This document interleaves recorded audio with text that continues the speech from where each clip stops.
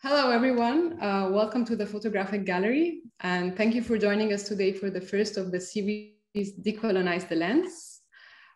This is a four-part series of discursive events with photographic experts and scholars who will look at the local history of photography in Egypt and Northeast Africa to consider ways to decolonize the imperial gaze.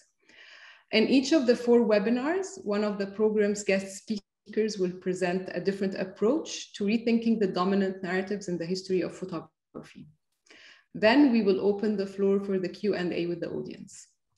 Decolonize the Lens is a joint research project between faculty in journalism and mass communication and the history department and the photographic gallery. So before we start today's presentation and discussion, I'd like to briefly introduce the photographic gallery and my collaborators who will alternate moderating the discussions throughout the series, Ronnie Close and Dr. Mark Dietz. The photographic gallery was founded in 1991 as part of the Department of Journalism and Mass Communications of the School of Global Affairs and Public Policy. The gallery is located in the New Cairo campus of the university and offers a public program of exhibitions, educational projects, workshops, and talks around the academic year, and showcases photography works by young, emerging, and established local and international photographers and students. Ronnie Close is an associate professor in the Department of Journalism and Mass Communications at the AUC. His research interests look at the relationship between aesthetics and politics, and he has worked on a long-term project on the ultras football movements in Egypt, Brazil, and Palestine. Through visual research projects, workshops, and written publications, he looks at the role of the image object in the contemporary world. Dr. Mark W. Dietz is assistant professor of African and world history at the AUC.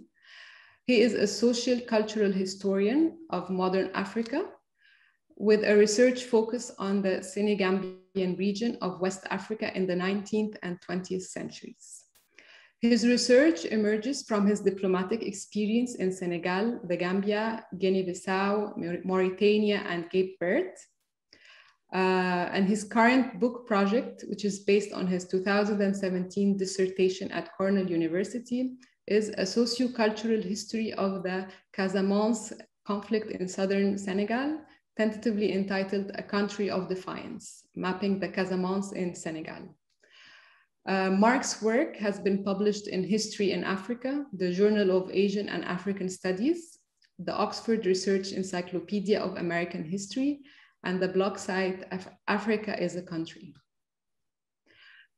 Today's guest speaker, Dr. Ziad Fahmy, is a professor of modern Middle East history at the Department of Near Eastern Studies at Cornell University. Professor Fahmy is the author of Street Sounds, Listening to Everyday Life in Modern Egypt, published by Stanford University Press, 2020, and Ordinary Egyptians, Creating the Modern Nation Through Popular Culture, also published by Stanford University Press, 2011. His articles have appeared in Comparative Studies in Society and History, the International Journal of Middle East Studies, History Compass, and in Comparative Studies of South Asia, Africa, and the Middle East. And now, finally, before I give the floor to Mark, I'd like to thank the American University in Cairo for funding this program. Now to Mark. All right, thank you, Dina. Yeah, thank you, Dina. So welcome aboard to everybody for what we hope and what we believe will be a fascinating historical and political discussion. In a moment, I'm going to hand the microphone to my former advisor at Cornell, Ziad Fahmy. I am proud that along with Ziad, the chair of my dissertation committee at Cornell, Judith Byfield, is also with us. But before I hand the mic to Ziad, I want to give you an idea of the format that we'll be using today. Since we are using Zoom's webinar format, you will only see the co-hosts and our guest speaker on your screens. You will not see the other audience members, as we are more than 200 people today. However, you can still make comments and ask questions via the chat box throughout Ziad's approximately 30-minute talk. Ronnie and Dina will then collect and collate your questions for me to pose to Ziad after his talk. Then Ziad can address the most popular questions since time is limited. So let's get started. For you photography enthusiasts, we will talk about photography more in the next few episodes, I promise. But one of the first ways that we can think about decolonizing the lens is by questioning the presence of the lens in the first place. How do we begin to picture the past differently if we listen to the past instead? How can we do that with sounds and silences that appear to be locked forever in the past? How can we resurrect them, even from old photographs? To help us answer some of these questions, Ziad Fahmy is here to tell us about his latest book, Street Sounds, Listening to Everyday Life in Modern Egypt. Ziad, over to you. Thank you. Just bear with me for a second as I share my screen. Lots of photographs there. And there we go.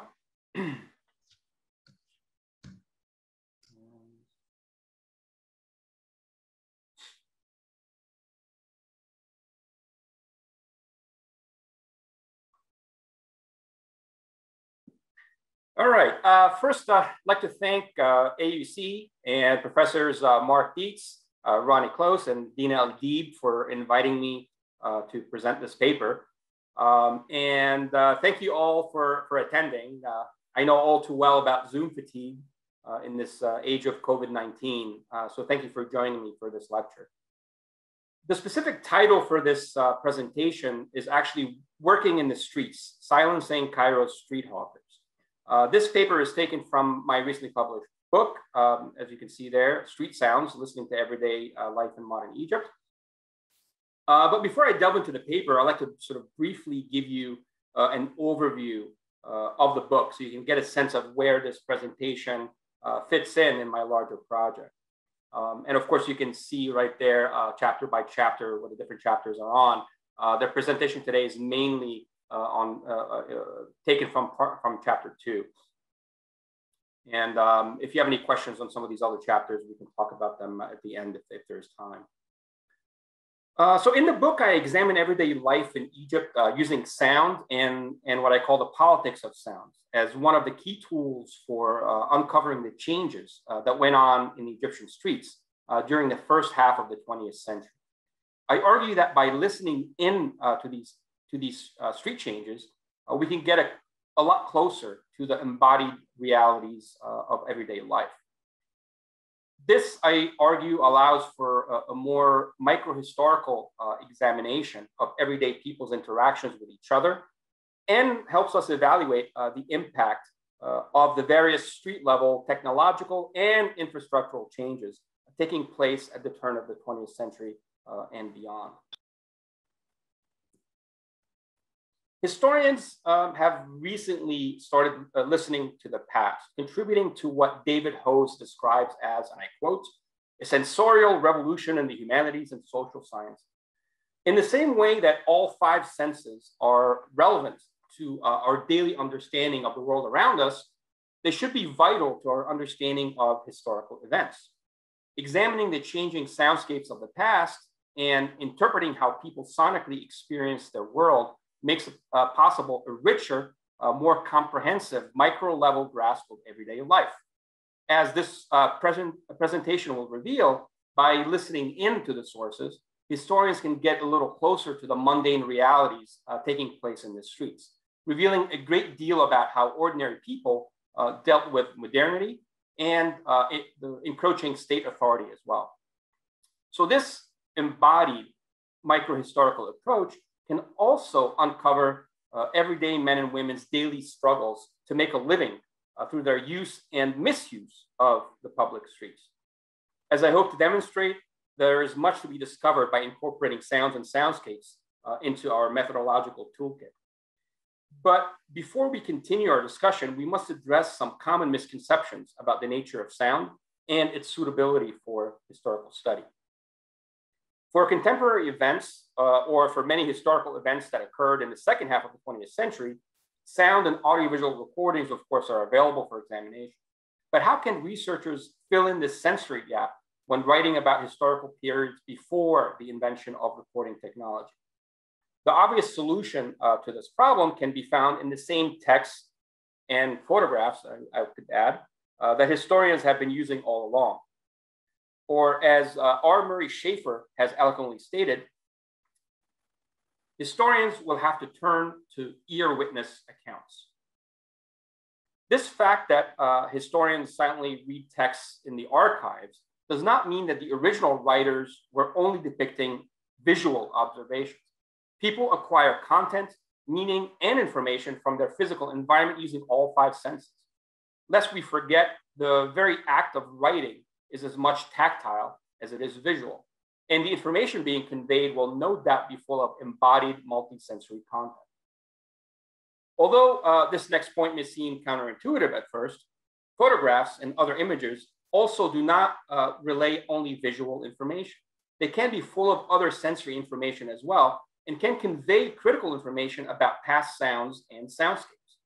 Almost in the same way that texts are full of auditory data, so are images and photographs. And if read critically and along with supporting documentation, they can be as useful in reimagining some of the lost soundscapes of the past. We could talk a little bit more about this in the Q&A, and I'll be happy to answer some of your questions.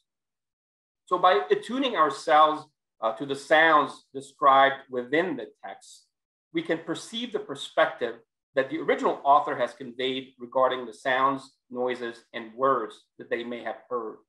Also, writers don't just record what they have seen and heard, depending on the events they are covering and the context of the document they are writing. They can also detail olfactory, tactile, and gustatory information.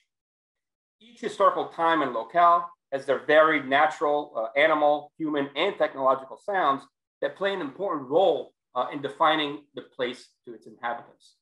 These sounds have an assortment of economic, environmental, social, and cultural implications, which are vital to a well-rounded understanding of the past. In Egypt, coffee shops were, and of course continue to be, an extension of the streets, in that their spatial and their sonic boundaries usually expand beyond their officially enclosed space. Weather permitting, most Egyptian cafes sat more people outside on the sidewalks than inside, with obvious sonic implications for the neighborhood that surrounds them. This meant that passersby, be they paperboys, street vendors, entertainers, or simply pedestrians, could observe and listen to, if not participate in, the coffee shop experience.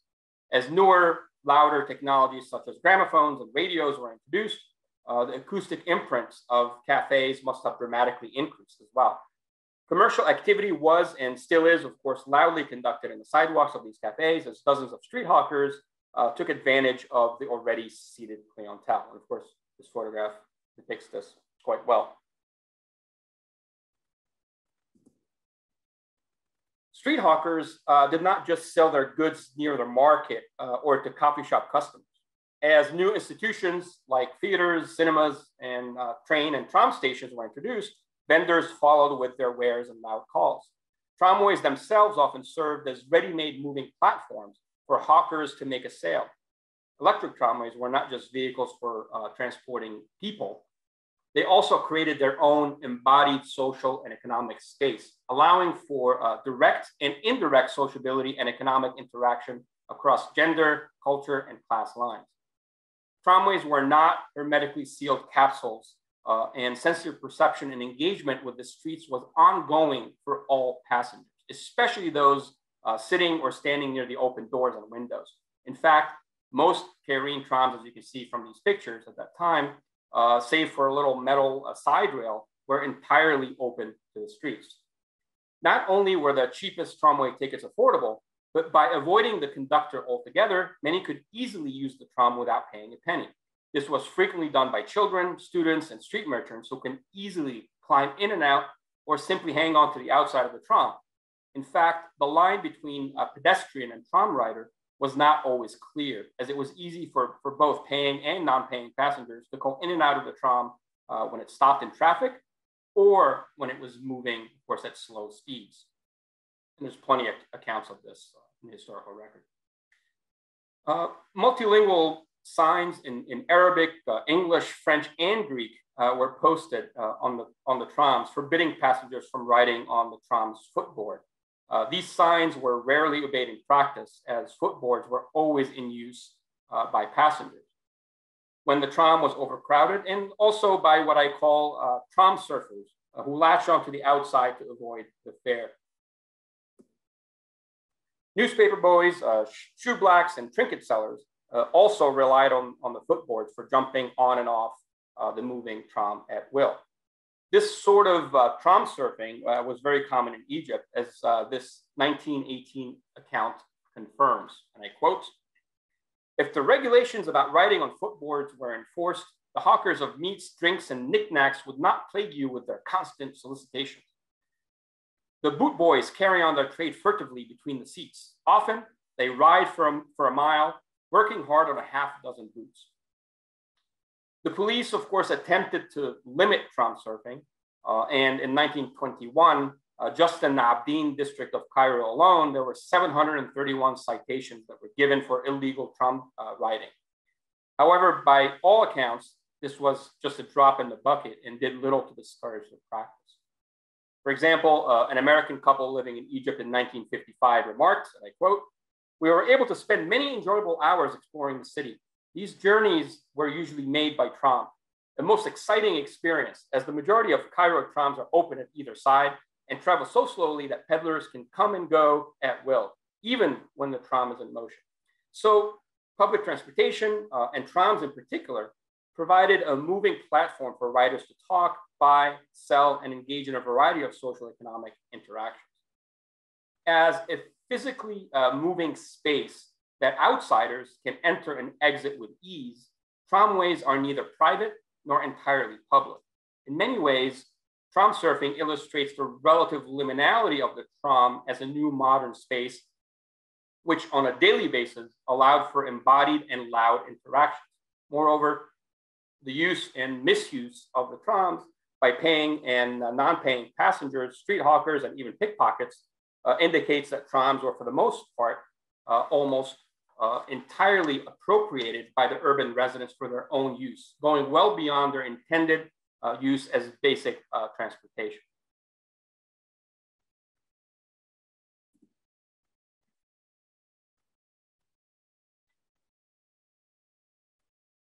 This is, I guess, a good example of how you can read sound from photographs. And again, we can talk a little bit more about that later. Street hawkers had regular routes in most urban residential neighborhoods. The loudness and pitch of their calls were essential to reaching inside the homes of their customers. It was more than just the actual words being sounded. It was the unique inflection, tone, and pitch of a particular seller's voice that signaled from a distance the exact product being sold. The astute listener would then approximate the distance and time of the hawker's arrival, giving them, of course, ample time to walk down the stairs and conduct the transaction. For smaller items, the customers didn't need to descend to the streets. Most households had handy wicker baskets attached to long ropes, which they could send down cash and bring up the purchased goods.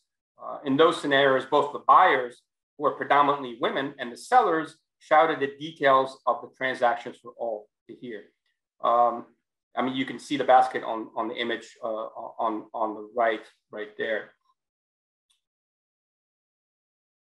Building walls may visually, of course, create a partition separating private from public. But at the time, most walls could hardly stop sound from traveling through. Windows, balconies, and doors enhanced the sonic penetration and served as sensory portals, connecting residents with their neighbors and their neighborhood. There was little sound insulation in walls in late 19th to mid 20th century houses. And residences in poorer districts did not have glass windows to even slightly buffer against street sounds. Road noises and even loud conversations were easily heard inside houses and apartments. In most cases, that was not necessarily undesirable, as connecting with your neighbors and interacting with street hawkers was not only convenient, but the expected norm. Windows, balconies, and rooftops had the potential to become, yet again, sort of liminal zones that were neither private nor public, especially when they were actively used as platforms for social and economic engagement. The mere presence of hawkers in the streets in significant numbers created regular spheres of physical interaction and conversation with pedestrians, other vendors, store owners, and even residents who had their windows or doors open. The more one sort of listens to these interactions, the more it becomes apparent that the public versus private sphere split was never as rigid as theorized.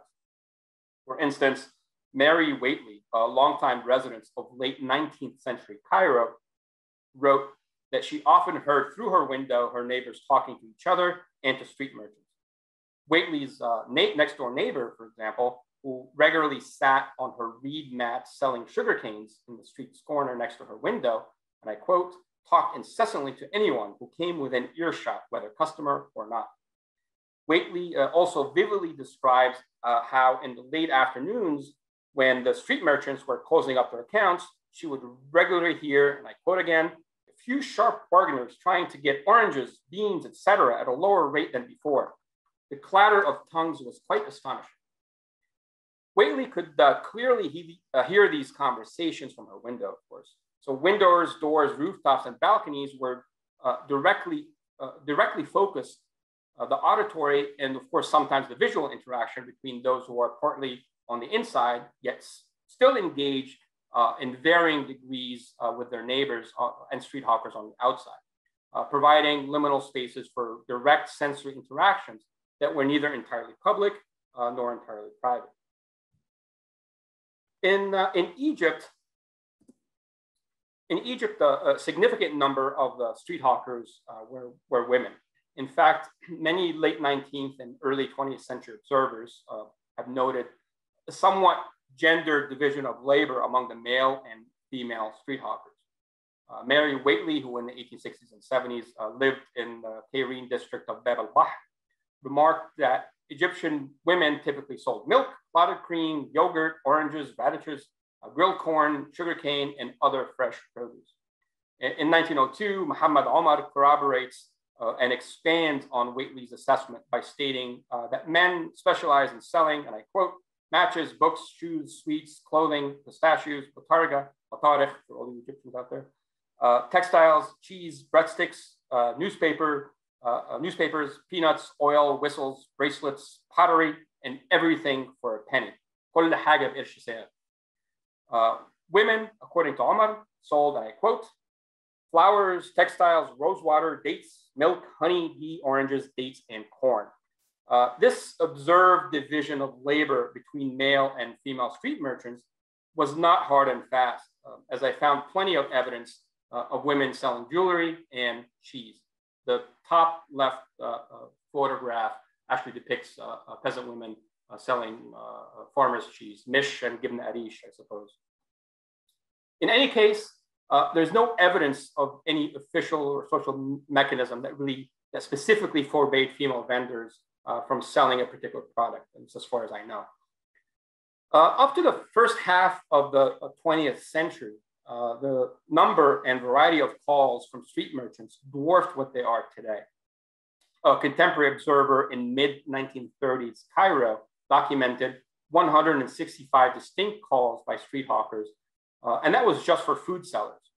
The merchants loudly and melodically emphasized the freshness, ripeness, taste, size, or geographic origins of the foods that they were selling. Comparisons, often amusing or exaggerated, were sometimes used to drive the point home to buyers. Tomatoes, for example, could be the size of pomegranates or as red as roses. Because Egyptians preferred small cucumbers, they were often likened to kidney beans. Some declared that their dates were as good as lamb, and pistachio sellers compared their products to grilled quail. And sellers of barbecued corn announced that their corn was as tasty as roasted chicken. If the tenderness of the food was important, then the sellers loudly chanted, "Even the toothless can eat them." Upon seeing a child playing in the streets, candy vendors would yell out, "Ayat lommak ya wad," or "Cry to your mother, little boy," urging young children to beg their mothers for candy. There were dozens of non-vocal auditory cues used by vendors selling candy and other sweets to children. Writing about his childhood during the late 1910s in Cairo's Sayyida Zainab district, Fathi Radwan vividly remembers many of these distinct calls and sounds. He recalls how the seller of a traditional caramel had the long piece of the toffee-like candy attached to a long pole with a rattle at the end of it. There's actually an image of a similar seller, but in an Egyptian village as opposed to in Cairo. You can see the stick right there, and right on the top of it, that little can has probably some rocks in it that would rattle as he would shake it.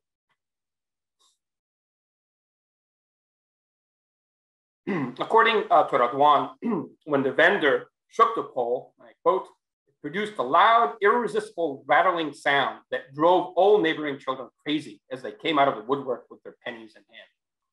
Radwan also recalls a vendor selling vanilla wafers who employed a variety of sonic tools to advertise his arrival.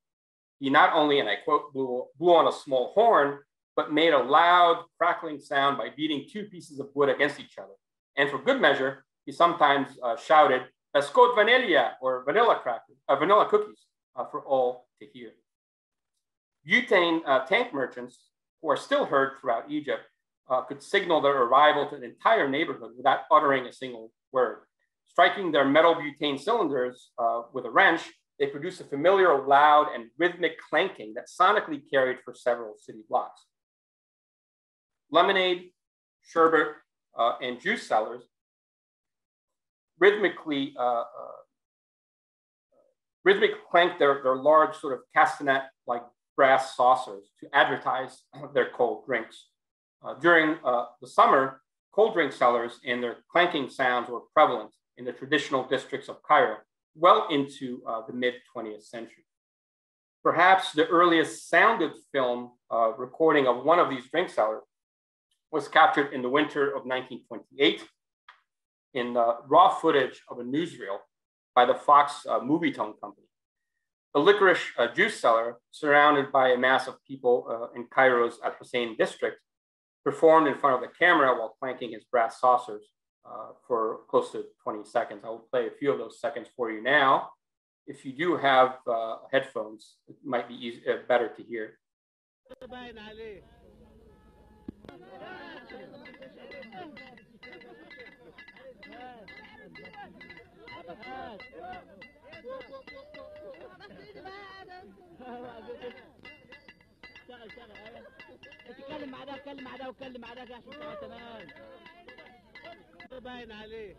I would play you a little bit more, but we're short on time. In part because of the transitory nature of the street hawkers, their relationship with the Egyptian state was and still is rife with tension. Unsuccessful attempts at regulating, documenting, and taxing them began in the mid-19th century and continue to this day. These regulations attempted not only to dictate where and when these merchants could sell their wares, but also they attempt to control their hygiene, the volume of their calls, and they try to dictate what time of day they can loudly advertise their merchandise. For example, on paper at least, street hawkers were not allowed to make their calls after sunset, and during the summer, they were forbidden to sell their goods during siesta time from 2 p.m. to 4 p.m. It's important to note that the vast majority of street hawkers were unregulated. And though these laws were on the books, they were unevenly enforced. Just like today, police abuse of street merchants was common. As dozens of petitioners to the Egyptian government in the 1930s and 40s attest, police beatings, arrests, and embezzling money from unlicensed merchants was common. When placed under arrest, the most common offense was obstructing traffic.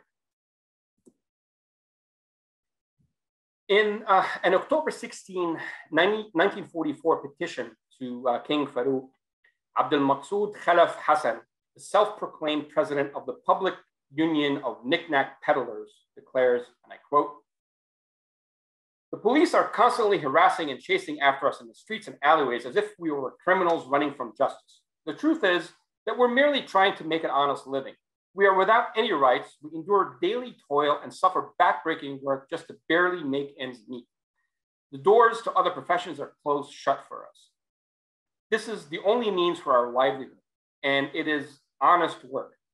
We work in the coldest of winter nights and the hottest of summer days. We sell sunglasses, pens, and knickknacks, which are all very small and light. We certainly do not cause any traffic obstruction, as is often claimed by the police." After making his case, Hassan then proceeds to lay out 3 basic demands from the government: stop chasing after and arresting street hawkers, reform the current laws, facilitate the attainment of street hawker licenses. Not surprisingly, none of these demands were met, as 3 years later, yet another petition was filed complaining of the exact same police abuses. This new petition was dated March 27, 1947, and asked the government to recognize and license more street hawkers in order to legitimate their economic activities. These 2 petitions and many others like them suggest that the laws concerning street hawkers were only partly enforced. So even though, according to state regulations, street merchants were supposed to have licenses, few of those licenses were given out as they were difficult to obtain. These uneven and often unsuccessful efforts by the police to silence and restrict the activities of street merchants continue till this day. Street hawkers still thrive in Egyptian streets, and their voices continue to be heard.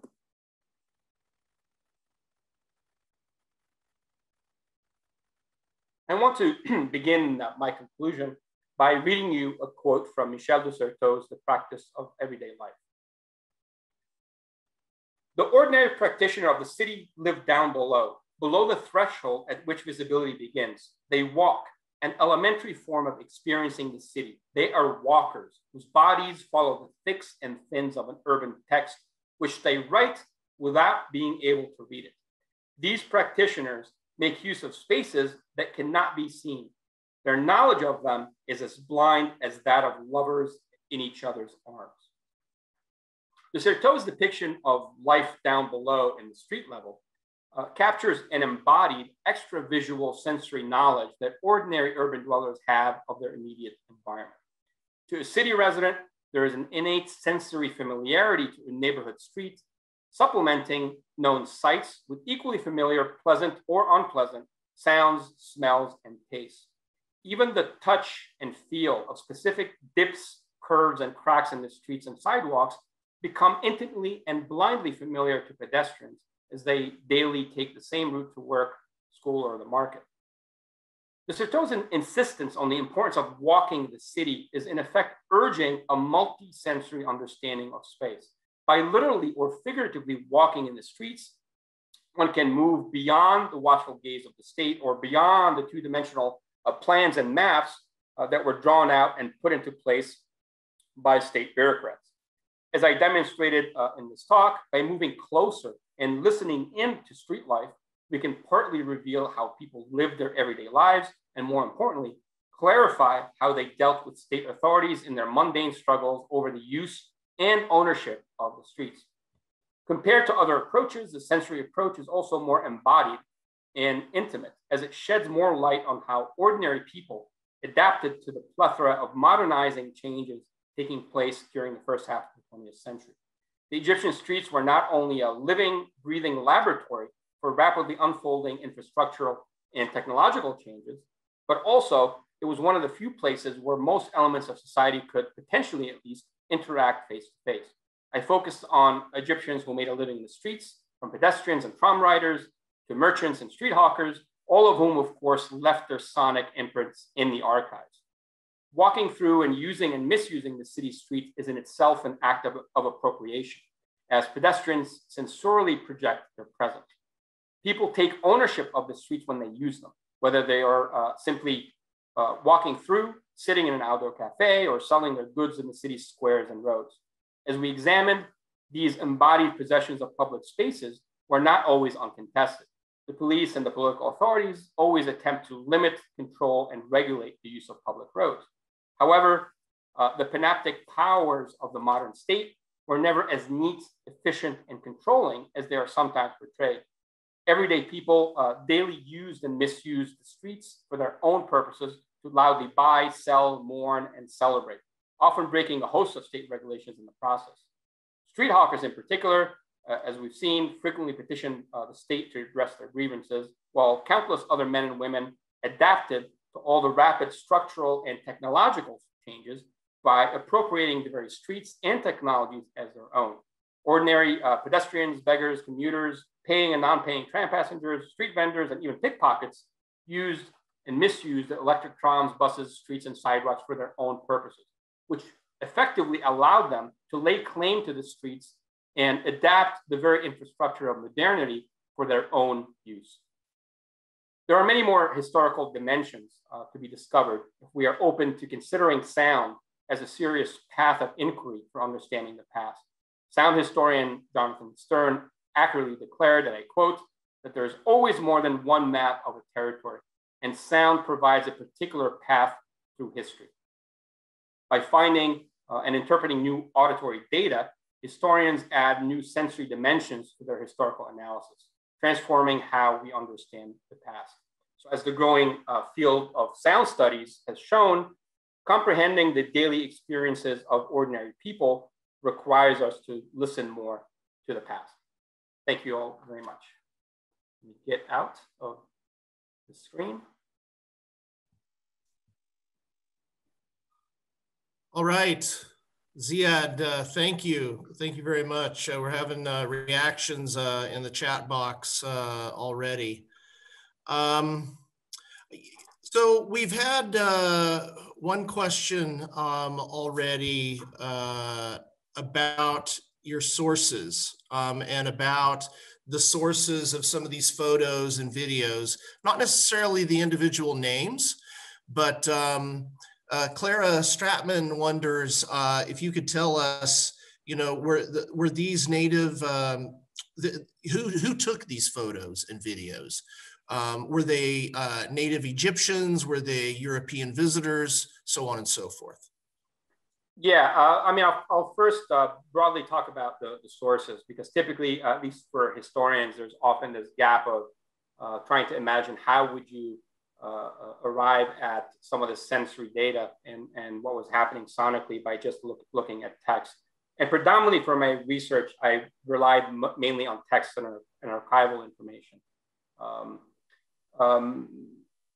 Basically, like any form of text that's been written down always has multisensory information in it, and often we assume that it's mainly just visual, but sonic information and other sensory information, in fact, is quite ubiquitous. I mean, if we imagine when we're writing emails or read over some of the emails that we receive from colleagues and friends and so forth, you know, people perceive their world around them in a multi-sensory way.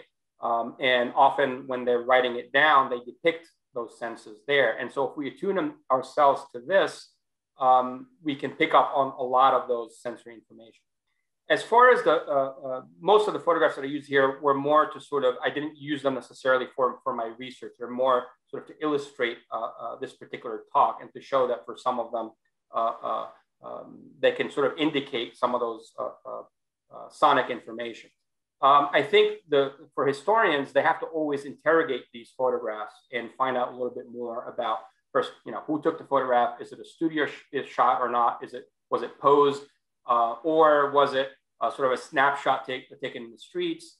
Or was it, for most of the sources that I use, at least in the book, there were newspaper photographs taken by Al-Ahram newspaper and a bunch of other magazines and newspapers. And yet still, there are almost always, there's something behind it. There's either political intent or something else that is sort of behind it. And the argument that I make in the book, which I didn't have time to talk about here, is that I use this to examine middle-class formation in particular. And most often, many of those newspaper photographs were laid out in such a way to marginalize people who are working in the streets in a way, in order to deflect and to define what this new urban middle class as it was forming vis-a-vis the urban masses. And you know, they're all obviously have different sources. The movie itself that I showed a short clip of, what made it slightly more valuable was the fact that it was raw footage. And I don't even know, I tried to investigate this, but I didn't have the time to do so, whether it was turned into an actual documentary, but it was raw footage done by the Fox Movie Tone Company. And the actual footage is available at the University of South Carolina. But it was hodgepodge footage throughout different parts of Egypt. Of course, that raw footage did not only included parts of the traditional urban quarters of Cairo. It didn't include Azbekeya, for example, or other parts of downtown Cairo that were a lot more modern, because it was trying to pick the traditions of the traditional areas per se. Had the same crew went and filmed elsewhere, it would have been completely different as far as the sounds and the peoples that were depicted in the streets, et cetera, et cetera. I could go on forever, so I'll stop here. No, it's good stuff, Ziad. You in your introduction to the book, you talked about you know, how Deserto kind of gave you this sense of kind of like a history of movement and walking through the streets of downtown Cairo. Alex Segerman, assistant professor of art history at Rutgers, has written, you used photographs to discover more about sounds. So I was wondering if we could think about the reverse. How did these street sounds then impact the arts in music, painting, literature, or film? Very good question. Surprisingly, I talk more about this in my first book because I focus on popular culture. But in the conclusion of this particular book, I use some examples of the reverse. I mean, going back at least to my first project, Sayyid Darwish and other musicians in early 20th century Egypt, especially Sayyid Darwish, were very good at sort of mining the streets for inspiration and information, and including some of those sounds, or at least the way that they mediated some of those sounds into their music. Not just the musicality of some of these tones in the streets, but also sometimes even the words and the verbalizations themselves. He has quite a few songs, for example, that actually contain some of these street hawker calls. So it's always going to be a two-way street. And when it comes to how artists are inspired and how art inspires the street. Because some of these songs, for example, were also sung in the streets on a variety of different occasions, whether in the 1919 revolution or elsewhere. So there's always this dialogue. It's always dialectical back and forth. And that's what makes it interesting, at least to me. Yeah. Ziad, what led to this project for you? How did you become interested in sound history? It started out, I suppose, with my first book, because I focused on Ammeya, or the Egyptian vernacular, and popular culture, music recordings, the theater, and so forth. I became more aware of the importance of orality and sound. Orality spelled with an O, but also the orality with an AU. And I started thinking about it, back then. And as I was revising that book, I added a bit on sound studies, but it felt really rushed. And I wanted to have a project from the very beginnings of it, where the entire focus, use the bad use of the word there, was on sound. And luckily for me, at the Society of Humanities at Cornell, the theme for the Society of Humanities in 2012 was on sounds and soundscapes. And for the entire year, basically, there were a group of a dozen scholars from across the world, and that essentially were specialists on sounds and soundscapes, and from a variety of different disciplines. There were ethnomusicologists, anthropologists, and so forth. I think I was the only historian at the time. And that was very fruitful, and it really introduced me to the field of sound studies from a variety of different disciplines. And so I read more on that literature, and the idea coalesced a little bit more in my mind to sort of write an entire book on sound. And as much as possible, unlike in the first book, the focus was really on the streets. And I try to, as much as possible, to stay away from mediated sources and media. And the next project will be on radio. That sort of will connect back to the first book. Okay, great, great. So one of our audience members has asked, how would you relate your highly forensic approach to photographic evidence to Tina Kemp's suggestion that we listen to photos, and Ariella Azule's urging that we watch rather than look at photos? Do you feel that these projects are similar to yours, or are they very different? I honestly, I'm not as familiar with those specific scholarly works, mainly because the book itself was mainly focused on text per se, but the way that I look at photographs for this particular project, what I try to do is listen to them in a way. Again, you still have to interrogate them and be very critical, and as a historian, use my own sort of historical lens to break down and read against the grain of sort of, what these photographs are about, why are they useful, but I always use them sort of as corroborating evidence along with the textual sources. I'm not really a historian of the visual images, and that's not my forte. And so I cautiously stay close to my craft, but at the same time, I always try to be as multidisciplinary as possible. But thank you for talking about some of these other scholars, and I need to look them up, especially in future projects, if I get back to the visual image somewhat again. Though with radio, there's going to be a lot less of that. So with my next project. Yeah, that last question was from Chris Penny, who I know Ronnie has talked about doing a lot of work on this as well. So as this one coming from Zaina Doadar, as sound is so easily stored and recorded now, it is difficult to think about how historically sound has been treated in terms of a method of recording history or archiving. Are there, for instance, any instances of archivists working with early recording companies in Egypt, such as Bodyphone or Cheirophone, et cetera, to record regular sounds for the sole purpose of archiving them? So was recording sound either through audio or earlier on text seen as valuable or important for historical records? I think it should be. And as far as I know, there aren't any official archives that do this sort of work. Informally, a lot of hobbyists throughout on YouTube and other places are haphazardly preserving some of this material. You may find some random recordings here and there in some archives, but there isn't really, as far as I know, a collective effort to be able to do that. Especially recordings of sort of everyday life in a way. When it comes to recordings of music and phonograph records and so forth, again, it's all over the place.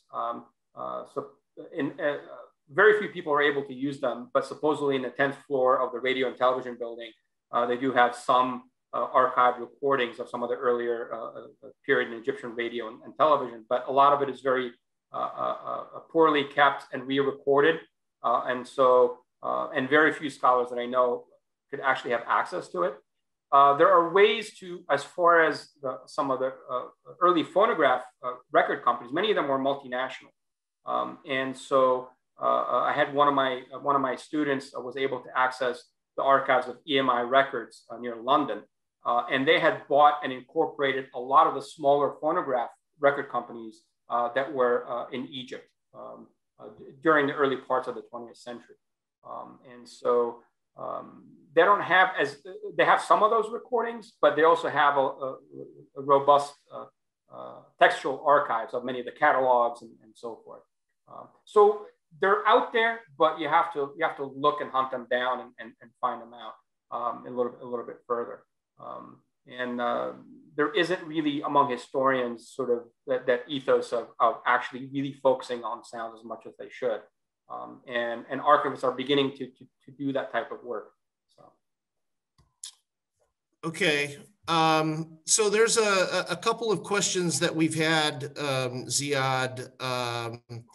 You know, in your book, you talk about the role of the state in controlling and surveilling the population and things like that. We've had one question about the call to prayer that's kind of come up a couple of times. And I know that you addressed this some in your book and kind of how the call to prayer changed over time. So maybe you could talk a little bit about that. And then another question coming from Mike Reimer in the history department here at AUC, that when you talked about street merchants and the police, he was thinking of Mohammed Bouazizi and his confrontation with the police and kind of the extraordinary consequences. So could you comment on those two things for us? Yes. What was the first question again, quickly? The first question was about the call to prayer. Oh, that's right. In Egypt, in particular, there wasn't that much of a big, as far as I can tell from reading the press at the time, there wasn't a huge controversy over the beginnings of its use through using loudspeakers. And it happened in the 1940s, but first it was only the very large congregational mosques that used them. And then eventually by the 1950s, other smaller mosques began to install them and use them as well. And loudspeakers initially also, they were first used by the state, and eventually everyday people began to use them as well in weddings and funerals and so forth. So it was sort of there was a bit of a transition there. The technology was there in the 1930s, but I didn't find evidence that the call to prayer was broadcast on loudspeakers until the 40s. As far as Michael Raymer's questions first, hi Mike, it's been a while. And absolutely, there's that contestation between the state and street merchants. It's something that is very much ongoing in Egypt, as I talked about. These particular moments, of course, where which led to at least with Bouazizi and the Tunisian revolt and revolution, could really probably only happen in that way, in my opinion, in this day and age where mediated technology was able to spread that particular event beyond the small locale, and it was definitely a useful calling cry for many of the revolutionaries because it resonated, and only resonated because a lot of people know someone that's been abused that way by the police, and that gives it sort of a stronger emotional appeal to it. And if it happens in a particular right moment in time, it can lead to a broader social movement. Okay, thank you. One of our audience members asked, is there any documentation about Gawazi dancers or street dancing and the regulation of dancing bodies? Did you find any sources about that? Surprisingly, I didn't find any as far as dancing per se. Mainly, it was dealt with noise and disruption. That definitely took place, and there's wide documentation of where it took place, and especially in particular events and in weddings and street processions and mawalid and so forth. But typically, the regulations themselves, when it comes to entertainment, were mainly focused on noise, less so the visual. When it comes to street hawkers, it was more multisensory in that, especially those that were selling food. The smell and expiration date of the food and whether it's safe or not was part of the conversation as well, in addition to the sound. But there wasn't as much sort of that I could find, at least, sort of a way to sort of regulate at least the visual aspect of it, or even the broad embodied aspect of it. It was more about noise at a particular time of the day. When it comes to other accounts, newspaper accounts, there were plenty of critics, depending on the type of newspapers and what they were talking about. And they would talk about the visual aspects of it. So. Okay. So we have a question from Amico Stock, who's actually at Cornell right now, but coming to AUC to come to our anthropology department. I'm excited today. She asks, how useful did you find official state or city archives, such as rulings or court records, to be in such work? On one hand, I could imagine them highlighting the kind of sounds that were allowed in the making of the modernity and the identity of the place. On the other hand, I could see how they could be missing the mark. So just curious to see how one might go about them. Yes, well, there's sort of, broadly speaking, as far as the government archives, I use both the British archives and Egyptian archives. And there's two ways two types of sources that I found useful. One was the sort of the rules and regulations and how they're laid out, and discussions concerning this. And they're mainly concerned about unlawful sound and noise. They never really talk about what should be lawful or not. The other type of sources within those archives are petitions, and petitions from everyday people to the state. And these you can see a little bit more. There's always a grievance, obviously. And often it was about we need to be allowed to have this celebration of the Saints Festival in this particular town and so forth, and we want to have those the regulations to be able to do that, or have this large wedding in that particular district and so forth. So in a way, I can always find use for them as long as sort of I frame them in a critical manner. So. Well, thank you so much, Ziad. It's been such a pleasure having you join us. Great to see you again. I'm going to turn it back over to Ronnie Close. I think he's got one final question and then a final announcement. Okay. Okay. Hi, Ziad. I just have a really short, simple question that actually came in earlier, got a bit lost in the question turmoil. It was about the Becchia cellars, and I'm just wondering what the origin of that sound is, like where does that kind of come from, and how they sit within the kind of hierarchy of street vendors and workers. Yes, well, it's one of, I guess, the sounds that certainly remains in Egypt, and I heard it everywhere, really, in Cairo and Alexandria.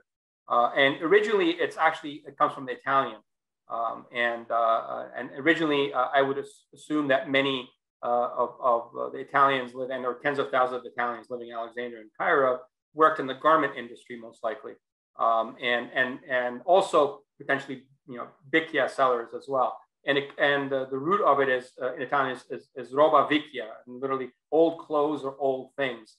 But of course, that's sort of lost today among Egyptians, and it becomes almost an Egyptian word. And often the chant is just Becchia, typically. But it probably started, and I don't have exact records of this, but probably sometime in the mid to late 19th century. And it's stuck and it continued. I can't really, in a way, place them in a sort of hierarchy. I would say that for whatever reason, it's one of the few merchants and sellers that remained even in contemporary Egypt. And often even in some upper middle class areas of Cairo, I could hear throughout the day maybe 2 or 3 different Becchia sellers, and you could almost find out sort of a difference in their tonality as well. But yeah, it's a fascinating way to sort of look at that, and you can go back and trace 19th century Egyptian history. Yeah, I mean, I think there's just such a fascinating history of sound in Egypt and in Cairo in particular. And, thank you for, today bringing that alive to us. And but it's a great book, and I look forward to reading all of it soon. So thank you, everyone. Thank you, Ziad. Thank you to all the Thank you all. And participants. just briefly, could anyone copy the chats for me and email them to me later? Because if there's any questions or references that I can follow, it'd be very useful to me. And thank you all for attending, and thank you for inviting me. This was great. Yeah, as moderating the chat, it was really great. It was actually quite a job to keep up with everything. So thank you for everyone for contributing to the discussion. And I just want to finish and wrap up and to remind everyone that the next Decolonizing the Lens webinar will be on the 19th of May at 5 p.m. Cairo time again, with Lucy Rijofa from the Middle East History Department in the University of Birmingham. And she will be talking about 19th century and early 20th century local Egyptian photography.